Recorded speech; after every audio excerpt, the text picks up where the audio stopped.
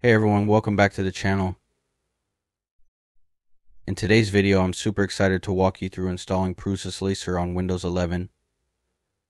Whether you're new to 3D printing or looking to switch to a fantastic slicing software, you're in the right place, so let's dive right in.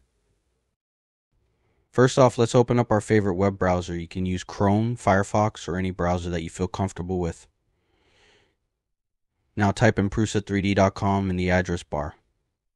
Once the page loads, navigate to the download section found usually at the top of the page or in the menu. Here you'll find Prusa Slicer, that's what we're after today. Click on Prusa Slicer to get to the download page. You'll see different versions here. Since we're focusing on Windows 11, make sure to download the version that's labeled for Windows.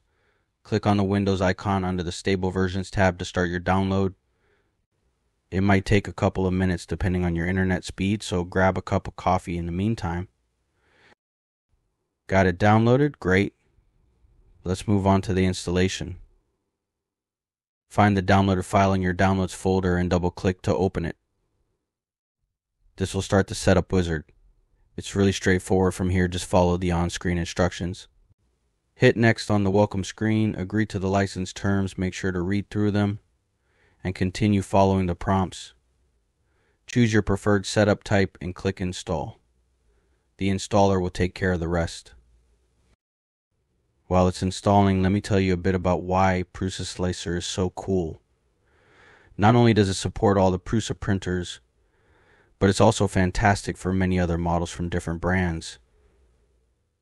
It's got loads of features to play with which can really dial in your print quality.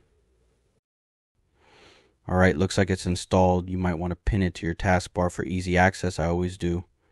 Now open Prusa Slicer.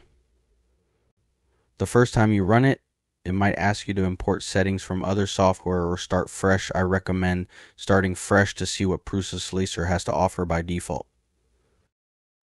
And there you have it. Prusa Slicer is now installed on your Windows 11 machine, and you're ready to slice models for your next 3D printing project.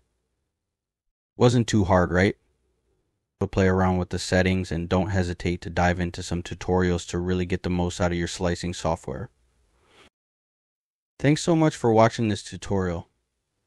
If you found it helpful, please give us a thumbs up and consider subscribing to the channel for more 3D printing tips and tricks. Have any questions or want to see more content like this? Drop a comment below. I love hearing from you guys.